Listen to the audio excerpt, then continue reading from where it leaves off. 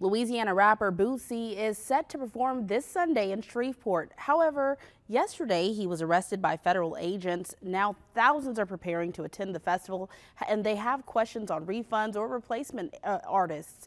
Tonight we're getting answers. KSLA News 12's Jasmine Franklin reports.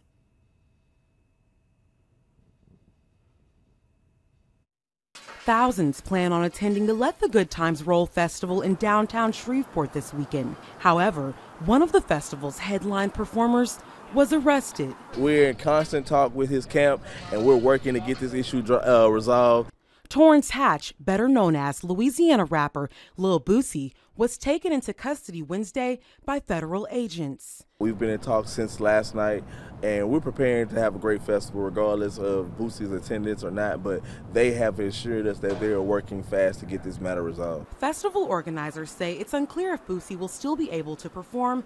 However, they are looking into adding additional artists to Sunday's lineup if he is not released before the show. We may add additional artists too, that just to ensure that everyone has a great time and enjoys the weekend.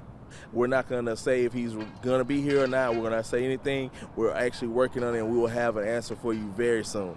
Hundreds of people expressed their concerns on social media regarding the festival's refund policy. We got answers. The festival says there will be no refunds, even if Boosie is unable to perform. Amazing time, and that you're not going to worry about a refund, because I'm going to ensure that you will have an amazing weekend Friday, Saturday, and Sunday, no matter who we bring. The Louisiana rapper took to social media yesterday saying, "I want to take the time to apologize to my kids.